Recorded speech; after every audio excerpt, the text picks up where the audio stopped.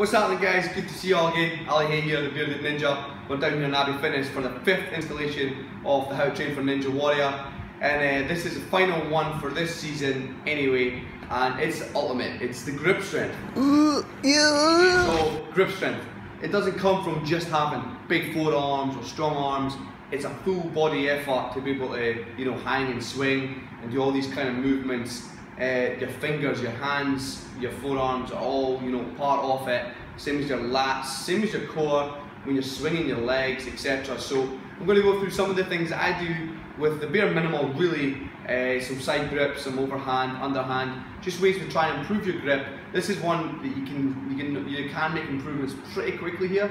So I've left it to last for that reason. Ninja Warrior's coming up in the UK. I know some places in the world have already filmed for this season, but it's definitely a good one to always throw into your workouts. It just helps every day, even if you're carrying the shopping, whatever it is. But let's get into it. So first, let's stretch those wrists off. The forearms can get tight in everyday workouts, so do these movements. If you've got injuries, definitely keep up the stretching and the flexing your wrists, your fingers, your hands, onto your knuckles, etc. But definitely do this before you work out, and you should stretch anyway, but add this into your stretching routine. It'll make a big difference.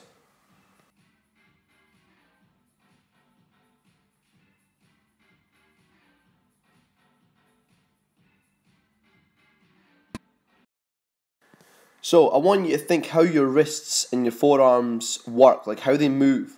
Think of these when you're in your training. You'll be able to invent your own ways. Think of the ways to grip, without using your thumb. Underhand, with your thumb. Side grips, up and above. You can interlock your fingers for a better grasp. You can have hands on top of one another for a different grasp. Depends on the obstacle. Now then, practice drilling these into you. So using your thumb, using just flat palms, using underhand. Practice jumping up to these because it will save you time if you try to approach an obstacle with a certain grip rather than switching up on the actual obstacle itself.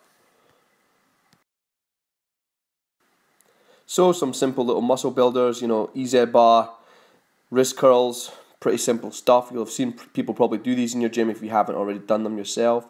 Depending on what your equipment's like in your area, you may have one of these rope turners. I've got no idea what these are called, but pretty good for the old forearms, winding it up, winding it down.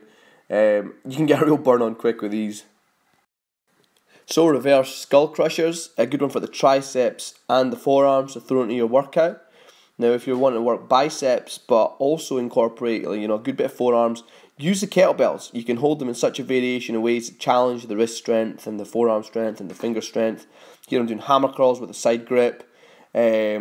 Also doing a grasp grip here, which is so good for the finger strength, which is also of course really, really important for your overall grip. Now then, if you go into say calisthenic push-up style, use your fingers again, finger strength. You'd be surprised that this isn't actually too hard, but add the reps in. You've also got ones for your knuckles, which again, great for strengthening your wrists. You can do this one here, it's kind of like a tricep extension, but it's really, really good for the side wrists, which are often kind of not really targeted in a lot of people's workouts.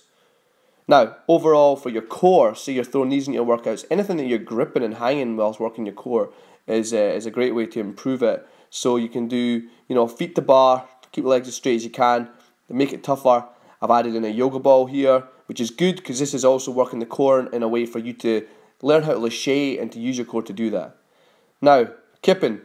You see how that kip started there. I use my legs up to my core and then I let my arms do the easy movement at the end, which is so important for Ninja Warrior. So learn how to kip and learn how to traverse.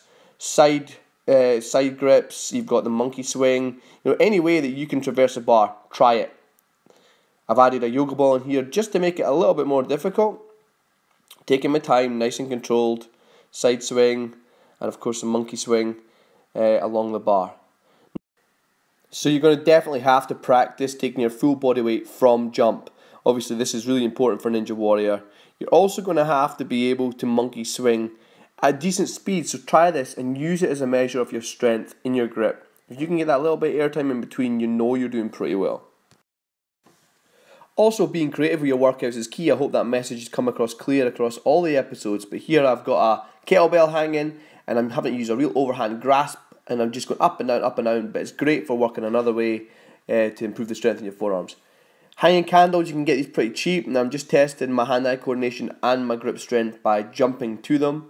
Now this one's a tough one. Candle spins, really good for just general overall power and hand-eye coordination. And of course, dead hang. This is a very good way to measure your grip strength and how well you're doing, the endurance within your grip, your forearms, your arms, your overall body. And you could do so many different ways of testing this or mixing it up. You can do overhand, underhand, using your thumbs, without your thumbs. Here I'm doing it with the hanging candles, so it's another way to test my overall hanging strength. This one's a lot tougher. Now for power and movement, I do this one quite a bit. My back workouts, I'm just doing a power up, but I'm grabbing the candles on the way back down, which is testing my strength.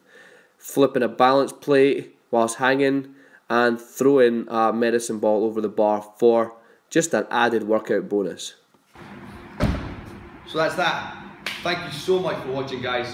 It's been a massive learning curve for me doing these 5 installations of how to train for Ninja Warrior. Really enjoyed it. Hope you guys have learned some stuff from it. I mean, there's lots and lots of bits you can throw into circuits and part of your workouts all the way through for all the different aspects of Ninja training. Definitely be doing more next season. I'll definitely be doing more Ninja videos to keep you guys informed, and as I learn, I'll pass the knowledge on. It's a big community, we like to share it. But again, thank you so much for watching. Please subscribe so you can see any more of the things we get up to, and obviously like the video and share it if you can. That'd be awesome. I've been Ali Hay, the Bearded Ninja. It's good to see you. We'll see you again.